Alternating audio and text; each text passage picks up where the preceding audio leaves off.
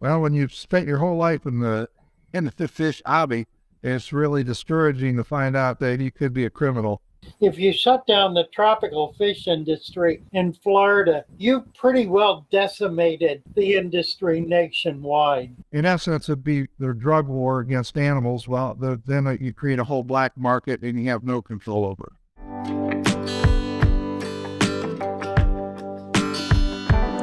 Well, hello. Come right on in. You're at Father Fish. Let me introduce you to Bill Shields. Bill's an old friend.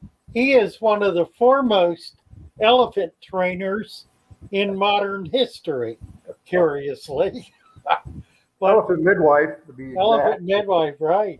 He also worked for a couple of companies, large fish farms in Florida, as the primary breeder, and is responsible for developing the glowfish. That is to say, he's the one who figured out how to breed it and how to get the enormous populations. Bill, you contacted our Facebook page a couple of days ago trying to get a video up that you wanted to share from ARC. Now, ARC is a national organization supporting the pet industry. It has a Florida chapter, which is involved right now in what's going on with the Florida Wildlife Commission commissioners. Would you care to just lay out briefly what we're looking at right now? Well, this is something I've been talking about and bugging people about for years and years and years. It was like you, I was in the retail pet business many years ago, and even then it was starting to come about. No animals in contact with people for any reason. Not for eating, not for medical, not for pets, not for companion, not for therapy animals, nothing. I believe their quote is, if they can't be turned loose in the wild and live, then we need to put them out of their misery humanely. Well, you know, no living animals in contact with that does concern us, because we take care of living animals, provide them with habitat and reproduce them. I mean, this is our joy in life, or at least it's my joy in life. I've been doing it for over 70 years.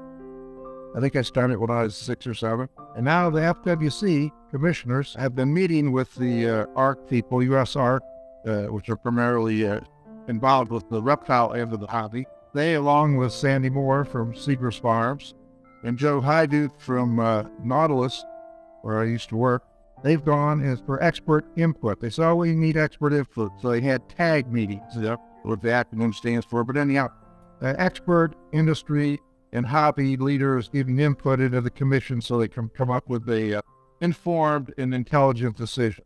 We were presented with 2 interpretations of what was said at the last FWC commission meeting. We were going to have to compile a list of species currently in trade or in possession in Florida, and if it was on one of those lists, it would be allowed to be imported. And all that would need to be reviewed or have a risk assessment would be a species that's not currently in trade or in possession in Florida. And then today we had that interpretation, as well as an interpretation number 2 was that if it had not had a full risk assessment, it could not be imported into Florida. And the numbers we got today were there are only about 205 species of animals that have been actually had a proper and full risk assessment done. So their idea is coming up with a whitelist. I don't know if people are familiar with a whitelist, but that's any animal that is allowable, non-harmful by their interpretation to the ecosystem, environment, or whatever. The numbers invade me, but there's tens of thousands of animals, birds. So in aquaculture, we're looking over 20,000 species that are in trade in Florida. On the herp side of things, we're looking about 3,000 species of reptiles and amphibians, plus you have birds and mammals on top of that. So we're probably looking at close to 30,000 species in trade, and only 200 of those 30,000 have actually had a risk assessment. The industry leaders, Art, Sandy, Joe Hyduke, Charlie Nunziata from the killifish world, suggested, why don't you do a blacklist? These are animals that we know are harmful, we won't import piranhas, whatever, the harmful animals that everybody common sense-wise knows you don't want to. And that would eliminate the numbers of animals to a relatively small database, which inspectors, enforcers, whoever could easily identify or have access to identifying, rather than the tens of thousands of animals, especially fish. There's new genus and species every day coming in. I mean, as they get further back into the wilds, new stuff comes in. And one of the criteria early on was, well, if it hasn't been imported in X amount of numbers by the thousands of years past, then it's got to go through the process. Well, there's brand new stuff coming in. And a lot of it is, I'm a killifish hobbyist, native fish hobbyist. Primarily, there's brand new stuff, and there's just a handful of us keep it. All of a sudden, now we're going to be on the wrong side of it. These are the same people that put the peacock bass in the southern Florida because it's a great money-making, money-generating sports act. In essence, it'd be their drug war against animals. Well, then you create a whole black market and you have no control over it. Now, this comes straight out of Senator Rubio and his efforts a year ago. The idea is to shut down the importation of every single animal, with the exception of those that have been researched, studied, and approved. There are only about 205 species of animals that have been actually had a proper and full risk assessment done. So 205 species out of 30,000 species in trade. So by interpretation number 2, that would mean over 29,000 species could not be brought into Florida unless someone is going to pay possibly $8,000 to $10,000 per risk assessment per species to get those assessed to be brought into Florida. And in addition to that $10,000 price tag, the estimate on time, 6 months to a year per evaluation? Yes, and also that 6 to 12 months of time plus that $10,000 does not guarantee anything. So you could pay $10,000 for risk assessment, wait a year, and then be told that you can't bring that species into the state. But again, we don't know that that's going to happen. We want to make that clear. That was just one of the interpretations that we got today. Bill, what's your sense of why the commissioners are coming down so hard on opposing the animal trade in Florida?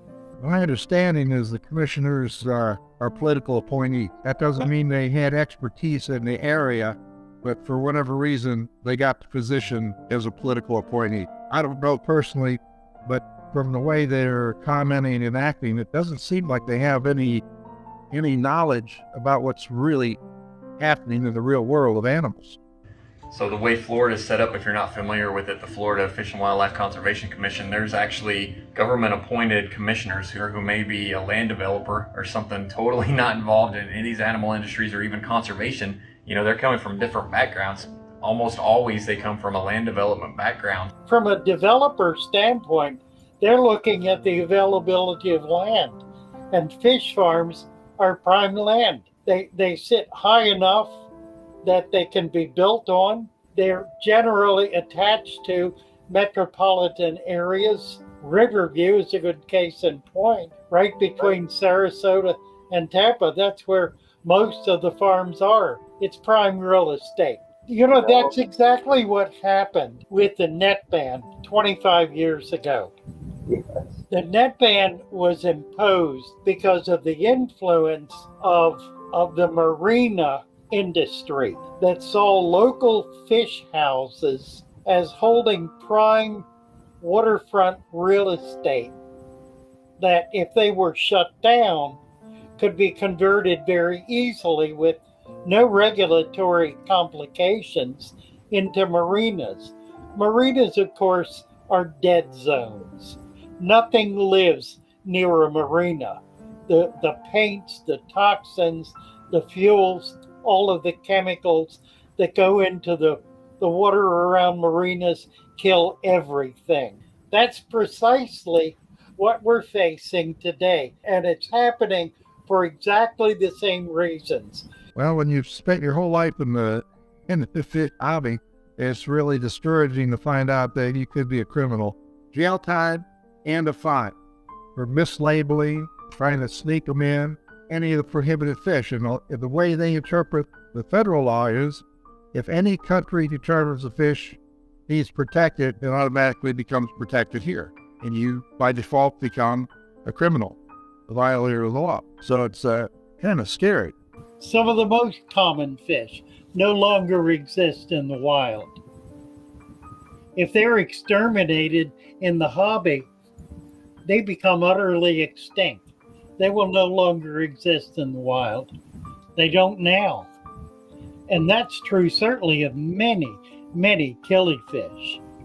And at the same time, these fish we're talking about, well, any of the annuals, a lot of the habitats, they're getting developed over. They put a road over it or some sort of factory over it, and that's the only place in the world those fish came from. And so they're gone, except in some hobbyist tank somewhere that's propagated. What this means is there may well be no species that are currently approved under these guidelines for sale or importation into Florida. That includes 30,000 species of fish, 3,000 to 4,000 species of reptile, insects, birds. I assume they're going to accept Rubio's exception of dogs and cats. It'll impact the zoo population, but more importantly, there are a number of large ranches in Florida that keep and breed exotic animals such as giraffes, elephants, hippopotamus, other rare and endangered species, which under these guidelines will no longer be allowed. The other side of it is that Florida leads the way, FWC leads the way among all of the states in setting policy. Many, many local states follow the lead of the FWC because they are presumed to be the best informed, the best researched, the best funded of all of the wildlife commissions in this country.